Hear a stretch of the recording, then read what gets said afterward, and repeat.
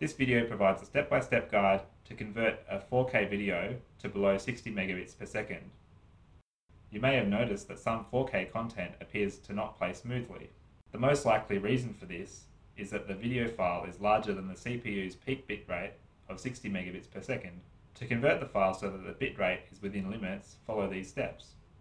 On your computer or laptop, visit handbrake.fr/downloads.php or click the link below and install the most applicable version of Handbrake on your operating system.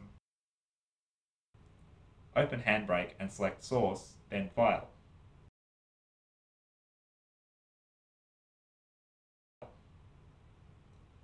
Navigate to your desired video, highlight and press Open.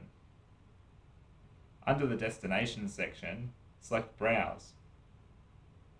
Navigate to the directory you wish to save your converted video, input a file name and press Save.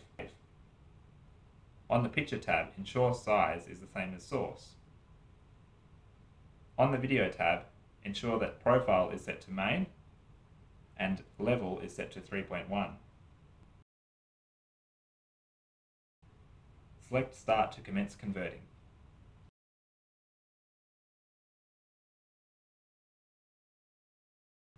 Once complete, try playing the video on the 4K media player again.